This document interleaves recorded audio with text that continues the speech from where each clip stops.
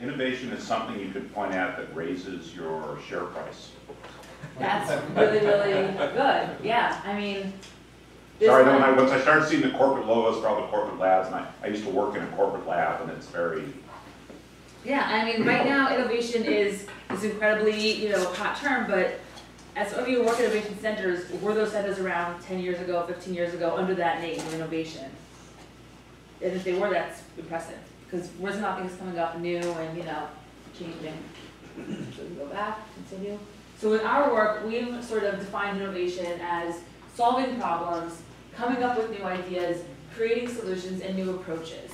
And the last two are really sort of the bread and butter of what we do, creating new approaches and new solutions. So using new approaches to create solutions. But we sort of work in an area called social innovation. And what is social innovation? It can be this very kind of scattered diagram of people and information, empathy and ethos and impact and processes and business, but we define it in a much sort of clearer cut way. They're new social practices that aim to meet social needs in a better way than existing solutions, resulting from working conditions, education, community development, or health. Ideas are created with the goal of extending and strengthening civil society. So taking the elements, the core of innovation, but not necessarily the business side, that's important to note, and using them to kind of attack and really examine social problems. So problems that don't really get a lot of attention. So things to do with improving our community and our environment, sustainability, unemployment, any kind of area you can think about that's a social area, we can use innovation to kind of come in and help work with that. Not necessarily excluding a business strategy, but it can be integrated as well, and that's an important thing to note as we move forward. So with social innovation, we see a lot of excitement and energy and involvement. There's hackathons, there's makeathons, there's conferences, there's grand hacks, there's workshops, and anything you can imagine to come and sort of solve these grand challenges. And they're incredible, and they're exciting, and they're thought-provoking, and they're inspiring. But we realize there's a really big disparity because what happens the day after? The day after syndrome, we started calling it. And really looking at this thing and saying, we come to these events, we have so many incredible ideas, amazing conversations, interactions, we leave inspired to move ahead and move forward. We're gonna work with this guy and that guy together, and then it kind of just falls apart because the mechanisms aren't in place to continue the work and see it all the way through to actual impact and real change. A lot of times because there's no recognized business model or profitability, or there is profitability, but it's not quite as clear or open as one would think. So we say you've got to just do it and set it for the next day after, but do it responsibly. So social innovation for unmet needs, taking it down one step further. So unmet needs is an area, that's our wheelhouse, that's where we live. We define unmet needs as needs with no mainstream market solution. The market doesn't create or doesn't make solutions for them for a variety of reasons. There's neglected or invisible users. There's not perceived market share, profitability. It's small. It's smaller than average. They don't see the ROI. The user is often invisible. They don't have a voice. They can't speak out. They are not active. Their buying power isn't recognized. And sometimes they think the problem is too small to solve. It's an orphan problem, it won't increase. It all comes back to the same thing where people aren't really seeing potential or profitability to create solutions for these unmet needs. And we don't agree with that. We look at social unmet needs. So areas where we think in our world things should be changing, things should be innovating. There are better ways to do things. The most relevant example here would be the walker on the top right. Everyone's kind of seen people putting tennis balls and bottom of their walkers to help them glide smoother. And it's gotten to the point where it's become so ubiquitous that they're now selling they're called walker like glide bases, and they look like tennis balls. They're neon green, it's really crazy, but in my mind, that picture to me is everything because we live in the United States, we live in Israel, we live in the most developed modern countries in the world, and that is the solution still, the widely accepted solution. And it really shouldn't be the case. Because innovation comes to lots of different areas, but not always the ones that need it most. Looking at assistive tech, crutches, from 1622 to 2017, they look exactly the same. If you look here, you can even see kind of a wrist strap, similar to what's holding up Idris Elba's arm on the Canadian crutches. The crutches haven't changed. And in our world where innovation is happening so rapidly and changing so quickly, we'd probably update the slides to include an Apple Watch. There's really no excuse for that. And we always come back to this picture because this is why we do what we do. There really is no reason why this should be the case when we are innovating like this. So a very superficial question, was that Idris Elba? Yes. Okay, you just Apparently made my broke- morning. He should be the next James Bond. I'm just throwing it out there.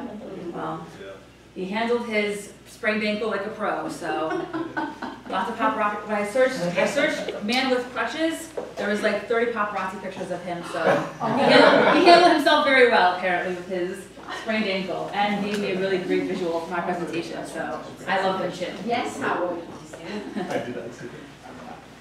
So we want to dive a little bit more into our work and our approach. So we've both been in the social innovation field for a variety of years, working together and through separate initiatives and projects, and we kind of started talking about 2 years ago and saying, okay, incredible things are happening, there's energy, people want to do it. We've been all over, quite literally all over the world, doing social innovation, working with people who want to make a change in their community, people who come to volunteer, students, professionals, parents, everyone wants to come in and do good.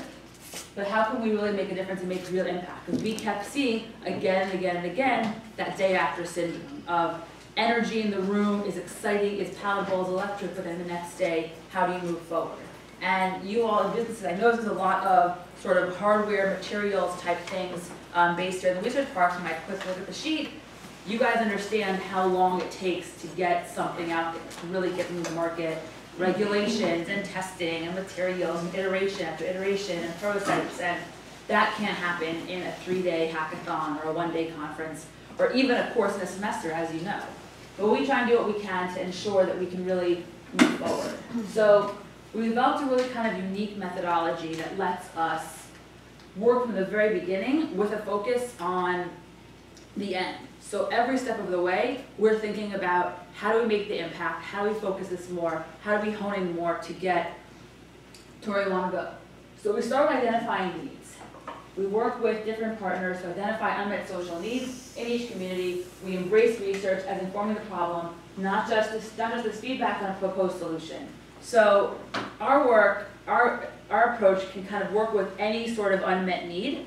Right now, our focus is on people with disabilities, aging populations, but we have done work in environmental things, sustainability, neonatal, any sort of background you can think of.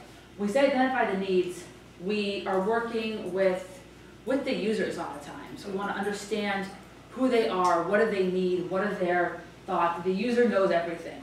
The user and their surroundings. We call them need knowers. The need knower is someone who lives with the need themselves or who has a personal, professional understanding of the need. They have all the information. They're the golden ticket as far as we're concerned because they know what they really, really need. And research is incredibly important because a lot of times it's been done. And we've done things in the past, we've created these solutions, it's been all this time and made really incredible things, and the next day, someone sent us a link from Amazon and said, oh look, isn't this what you guys just did yesterday? Available for $2 and click of a button? So research is important to understand what's out there. Research is important to understand, is there a market? Are there people? Who will use this? Who are the users? Who are the, kind of auxiliary users? How can we move forward? Getting back by data, which is really kind of a new, concept. For me at least, I come from a nonprofit background originally, and the whole idea of bringing in data and numbers and quantitative ways to back up what we're doing is really important to our current model. So we connect to the need knowers, we work with them, work with their organizations. And the organizations are also really kind of strong link because the user, the need knower, is an expert in his or her own world and own case, but the organization has more of a global knowledge. So if I talk to a rehabilitation scientist from an insert name of big hospital here, and they tell me that there's a need, I know that they not only are familiar with their community, their hospital, their patients, but they're members of international consortia, they go to conferences, they meet people. If they tell me there's a need, I know that they have looked far and wide and have not found something. So they have a really sort of more of a broad look at how needs and how needs are out there. NGOs, public sector, academia, universities are huge, incredible sources of professional behaviorists. People are literally sitting here doing research all day long. So they, we're in a research park. They know, we work with them to understand better. And then we do social innovation. We kind of bring all these different worlds together. We bring together technologists, designers, engineers, programmers, therapists, farmers, anyone who has a share who can come in and give their skills, give their expertise, and we bring them together to kind of create early stage solutions to different challenges using universal inclusive design methodologies. So we really believe in the multidisciplinary connections and the breaking down of silos and in getting people from different backgrounds and different expertise to work together. Because when you have 5 experts sitting around the table who all speak differently and who all have different ways of thinking, and bring them together around a table, on the one hand, it can be incredibly stressful and incredibly, cause some friction, but also creates real magic. And, the first time you ever see an engineer and a social worker sitting together and working on the same problem, it's really fascinating because they think so differently, but they all have really strong expertise to bring to the table and kind of make it happen. So we work with them, we bring the user in, we create really kind of early stage ideas, and this is normally where the work would end, pictures would be taken, and the day-after syndrome would begin. But we are taking it a step further. We're looking at sustainable incomes. We go back and examine the research that we did at the beginning, we do it again. We look at the prototypes and the early kind of solutions that have emerged. We put them through market research. We try and understand, okay, this was developed. Is there potential here? Can it become a full product? Where could this go? Should this stay in an academic environment? Should this go into professional product development? Is this a government policy? What is the outcome? And what are its next steps to kind of taking it forward and creating sort of real sustainable change and impact? So just going back to our methodology, these are probably 3 of our core values and what drives all that we're doing. So these are at the center, working directly with the users and their institutions, communities, hospitals, ensuring real needs are addressed, nothing about us without us. We're not creating for somebody, we're creating with somebody. And that's a really big sort of crucial difference. Breaking the silos, bringing multidisciplinary teams together, cutting across boundaries. We want the School of Engineering to work with the School of Art, to work with the School of Social Work, to work with the library, to work with the School of Education, come together, get them around the table to encourage creativity and lead to sort of really incredible outcomes. Prototyping, using the tools to come up with real prototypes, which are then able to be tested, researched, and moved forward. And we have a whole system set up to bring whatever we need to bring to our users to create real impact. So the deliverables can be anything from a physical prototype, which we could then test, put into product development through our partners, and get them to full market-ready potential. The outcome could be a policy, and we then work with different sort of public sector entities to see about how we can implement those policies where they're relevant. It can be educational curricula. How do we work with students to change their approaches, shift their thinking, shift their mindsets, put it into the classroom? It can be a whole host of things. So we do our work in kind of several areas. We do make-a-thons and hackathons, but we don't do them as standalone events. We do them as part of a longer process. We see that the hackathon as a tool for social change, but not as all-encompassing element. Because, back again to the day-after syndrome, that's the biggest thing. That's always in the back of our mind. That's always when we think about moving forward. We do workshops with companies, with universities, prototyping, teaching people, new design skills, new design thinking skills. We work with and create actual solutions. We get people in the classroom. We ran a course at the Cornell Tech, which is the new Cornell campus on Roosevelt Island in New York. We worked with master's students there, teaching them different digital fabrication skills, and we matched them, they worked with residents of a senior center on the island. And not only were they kind of creating solutions for the seniors were in the room with them, learning the technologies, understanding, being part of the process, working together. And these are two very different institutions that share a tiny island in the middle of New York City, and working together for the first time, understanding each other, bringing these different worlds together. We do courses with universities. We work with existing courses, like we're doing right here at Illinois, working with Dina and Vishal on their respective courses, helping their students, advising them, helping them, think towards sustainability, towards impact, towards unmet needs, really honing in and getting students to work differently and think differently, and work across silos. Universities are a really, really classic example where our work has made a big impact and will continue to make an impact because universities are incredibly siloed. I remember back in my university days, I studied political science. I had no idea what was happening in engineering, or in design, or in art, or even in the humanities, and that was right next door. You're in your own world, you have a major, you have your classes, you don't really understand what's happening, and professors also tend to stay kind of in their own lane, and now the world is changing. We need more multidisciplinary, bring people together, work together. We teach different design thinking skills. We believe that having access, did you want to ask a question? No, sorry. We believe that having access to these kinds of new skills and training sets people up for the future. So back to those seniors, working with them to give them these skills opens up a whole new world to them. Working with people with disabilities, teaching these kind of skills not only sets them up professionally, gives them access, gives them the opportunity to find employment, but it's gainful employment. It's employment with potential for growth and potential for, redevelopment. It's new sort of 21st century tools, to use a term that's kind of been, thrown around a lot, but giving people access to these tools, teaching them the tools of the future. And we do a lot of work with companies as well. We have new approaches to how do we take sort of CSR, corporate social responsibility, engage users more, engage employees in the work, have them work with their community, but in a way that's meaningful and impactful for the company and for the community. I had a conversation with the guy who runs Siemens Robotics in Israel a few months ago. And he was talking to me how they had a good deeds day. He said, yeah, we had a good deeds day and we took our guys to this school in an underprivileged neighborhood. They painted a wall and we went and packed lunches at a soup kitchen and it was a really great day. And I looked at him and I said, I'm not at all trying to belittle what you did, but are you telling me that you took 20 highly skilled robotics engineers to paint a wall?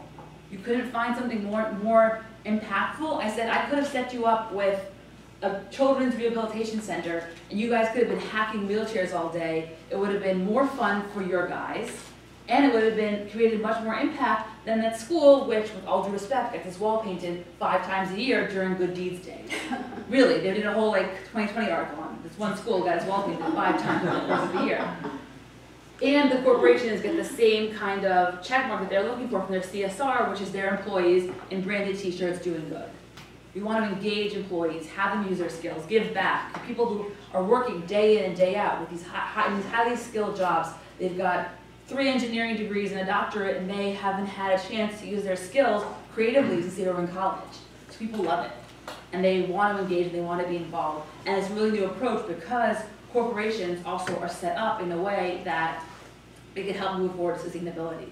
They have the areas set up, they have the processes set up to be able to do kind of real impact. So I could go on with stories for hours and hours, but this is just kind of a quote that really sums up what we do, looking at, when we root ourselves in traditional thinking, traditional processes, open our minds, we can go and create the future. And that's something that really kind of drives us and our work and enables us to move forward. We're looking at new approaches and new ways to kind of not hack, but how to really kind of, work old problems and solve them in new ways. So that's us in a very big nutshell. And I thought we could just have a conversation and if anyone had any questions. Yeah.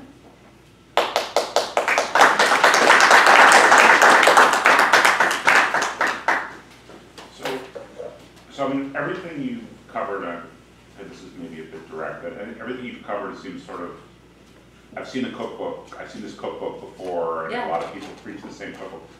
What's the secret sauce, the sauce that makes it sustainable and impactful beyond the next day? I mean, even if I take that example you give me of Siemens engineers hacking wheelchairs. Okay, so they've hacked wheelchairs for 6 kids. Okay, so then the next year they'll hack 6 more, and there's how many thousands of kids in wheelchairs who need their wheelchair hacked. Yeah. How does that? What is your view to take that and turn it into what's going to happen the day after tomorrow? Yeah. First of all, we love direct questions, so the more direct, the better.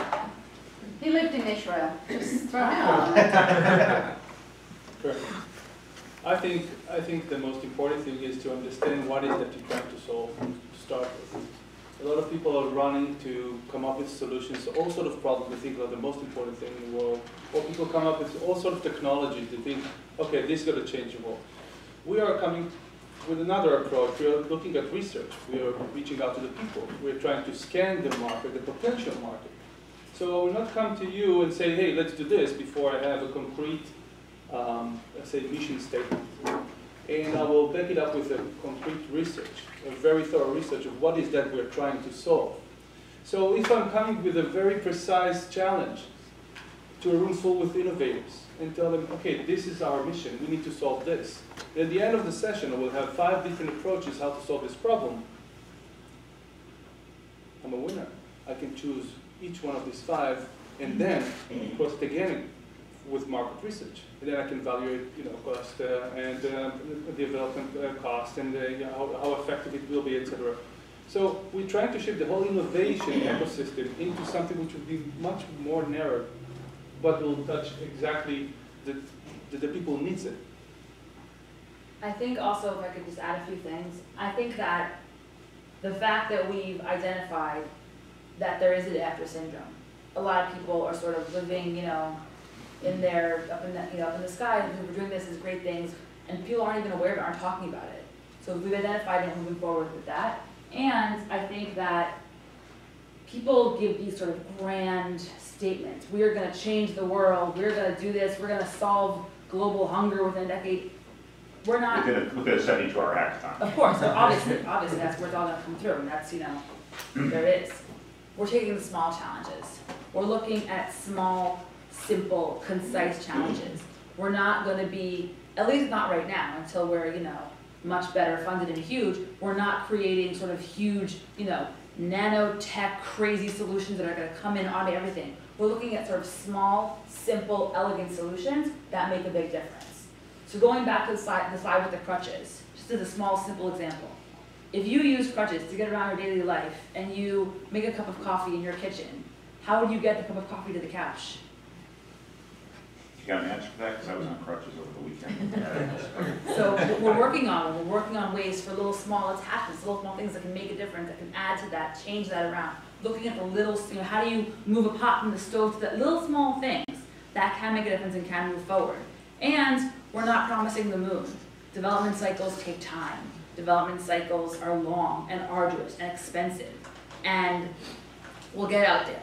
We also aren't looking to become, we don't want Milestone, if it could happen, it'd be great, we wouldn't say no, but we're not aiming for Milestone to become the next huge brand. I don't need Milestone to become Siemens or Milestone to become Johnson & Johnson.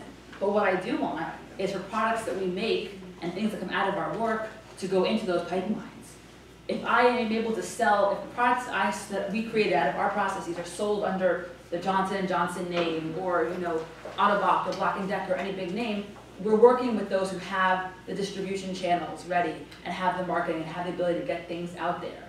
And we are, a lot of times it's ego. Ego, people want to become the next big name and this and that. And we're saying, we're happy to move forward and just get it out there, to make the impact and move it ahead. And we're starting, and we're a startup. We hope to get there. I think there's also a matter of, sorry. No, go ahead. I think it's also the power of, if you're looking at products today, it's impossible to point on one discipline product development requires a very big staff of professionals. And what we're trying to do by breaking the silos is bringing into the room as many professionals as possible. And the moment you have the variety of people trying to tackle a problem together, this is pretty much mimicking what's happening in real life. So it's the beginning of a process as well. Yeah, can I just comment? I want to reinforce your idea of small scale. I accompanied a group of these students, business college students, to Israel last spring, and the theme was Startup Nation. And we heard a talk from someone from Tom at WeWorks. Oh. Arun was his first name from Idan? Yeah. And that's where I first heard the term need knowers, which just struck me. But I'll tell you, in his talk, what really got me was he explained a solution to a problem that maybe 5 children have around the world. Mm-hmm. And synchronously, designers work, or people from different disciplines work on this problem that will only affect perhaps these 5 kids, one in Indonesia, one in Vietnam, one in Australia. It was mesmerizing because the scale was small, and they were making a difference, but it wasn't, their intention was to scale up, now we can do it with 5 million kids. It was finding those, a solution for these people. I thought that was just brilliant, but I wasn't sure how it was going to be sustainable. Right, so full disclosure, I was one of the founding team members of the organization, of TOM. And it stands for? Tikkun Olam Makers. Tikkun Olam is repairing the world in Hebrew. I was one of the founding members of the team there, and I literally crossed the globe with them over the course of 3 years. It was my baby. I built it from, one place in Israel to 35 around the world in 3 years. They're doing incredible work. I love what they do. The reason why I left about a year ago is because our model wasn't making sense to me anymore. That is where I sort of got into this whole day after syndrome. We had these makeathons. They were incredible. They were amazing. We didn't figure out the day after. We talked a lot of things, we had a lot of big grand plans, and the model with Tom was, not to go into that too much, but the model with Tom was have these makeathons, bring in volunteer engineers to work, develop full prototypes, and then put everything online in open source, available for anyone in the world to download. And as I really began to sort of push down and drill down into what our plans, I realized I really kind of got turned off by the idea of always working with volunteers. I think that bringing in volunteers for a 3-day event is amazing and wonderful and coming to mentor, or if you're in as a professional mentor for a course over a semester, that's one thing, but asking professionals to use their skills we do every day long-term for free wasn't sitting with me so well. And I began to have a lot of conversations and put myself in the shoes of a mother of a child with a disability. And any mother knows that if your kids are in bed and fed and bathed and healthy at the end of the day, you've had a good day. And these mothers don't know what maker spaces are. They don't know what Thingiverse or online platforms are. They're not going to go in and download a file and order. I didn't see how it was going to work. And one of the things that we had a lot of talk when we were starting up. Are we a business? Are we a nonprofit? Are we a B Corp? What are we? What is our technical layout? And we realized that we have to be some kind of business, an LLC, because product development, in order to get products to users, it has to be sold. Now they need to be sold at relevant price points. If you are in the United States at a US price point, if you were in Mumbai at a Mumbai price point, making it relevant to the market. But as far as development cycles and the time it takes to make things, nonprofits just aren't built for that kind of model. So Tom was kind of where I got started in this whole creative social innovation world, but it's also why I kind of moved on to the next thing to sort of, but it's a great presentation, sure. So we have a plan for global domination, and they're both here to join myself and Vishal under the auspices of the Siebel Center for Design. Yeah.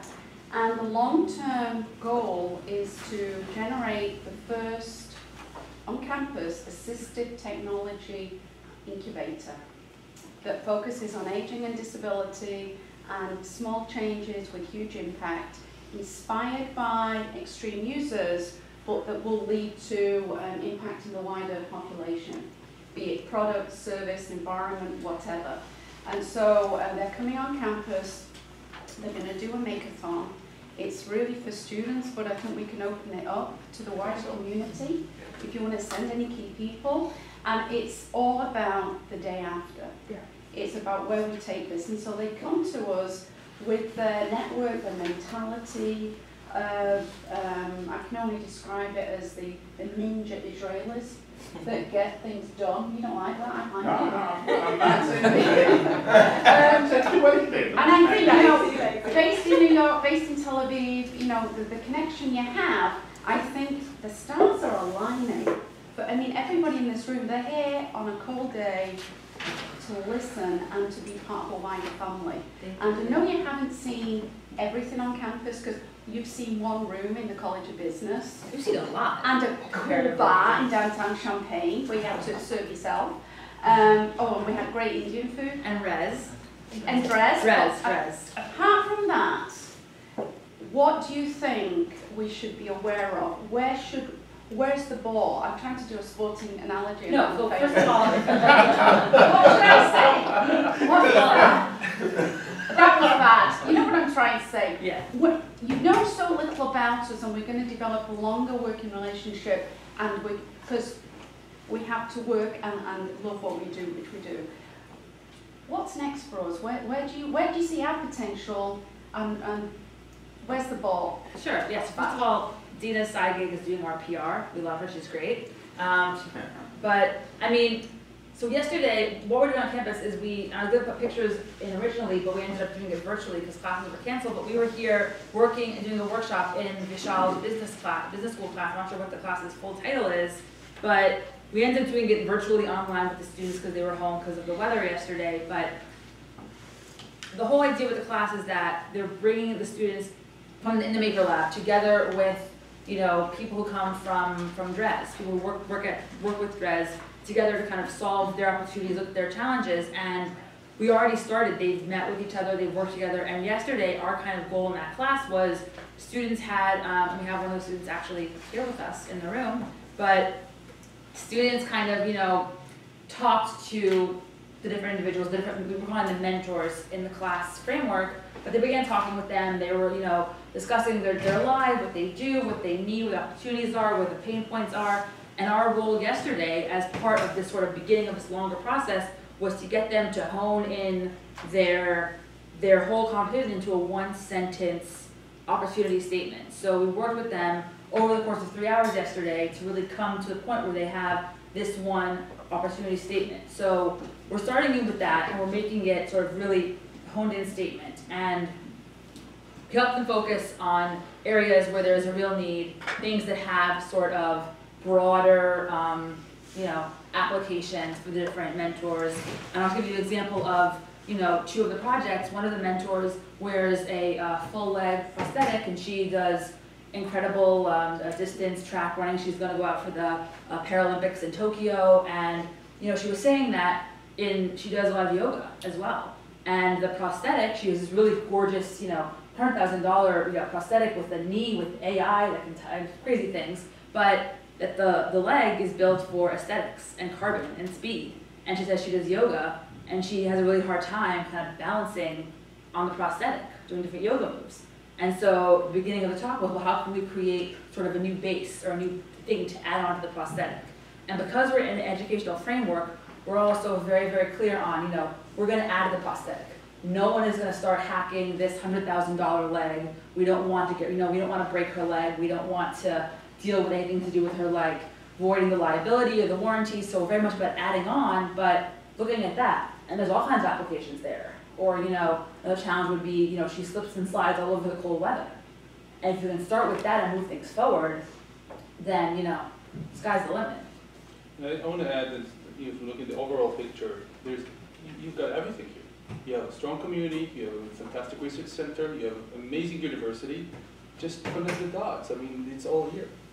So yeah, I think the biggest thing is breaking the silos. You know, business and literally we went yesterday between the business school and the design school. Now we drove because it was Arctic outside. I walked. You didn't do it twice. You're braver than most. We drove. I stayed in the car. But that distance is so short between business and arts and design, and yet the dean didn't know Vishal didn't know the dean, and just, you know, how do we create the synergies from us coming in as outsiders are obvious. And for those of you who are, you know, now working in the business world, you're working with people from all backgrounds all the time. But in university, you know, the resources are there, the money is there, you know, it's a natural fit, but it doesn't happen.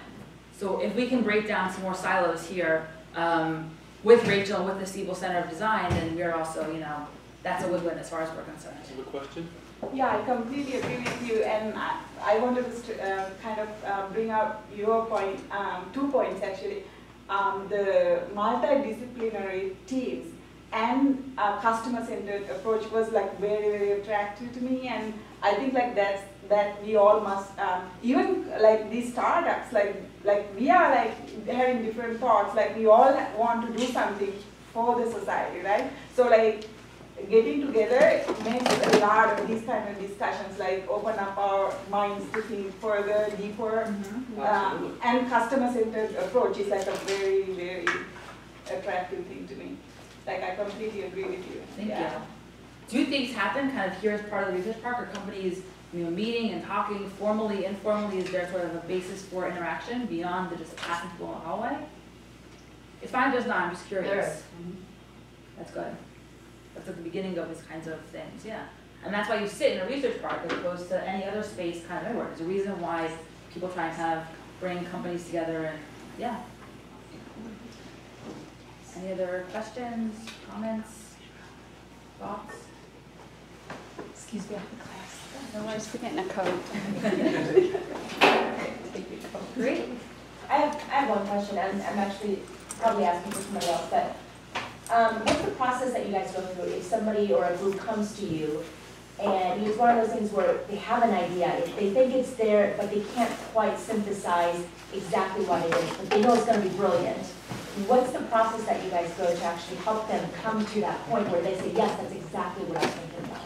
Well, I think it depends what type of group are we talking about? Is that just entrepreneurs or private entrepreneurs? I'm thinking about like medical school, where when they graduate, they have to come up with something. You know, one of the things that the dean uses is that the stethoscope has been used for over 100 years, and nobody's reinvented or retransformed or anything like that. So they're tasked with coming up with something that does exactly what you're talking about.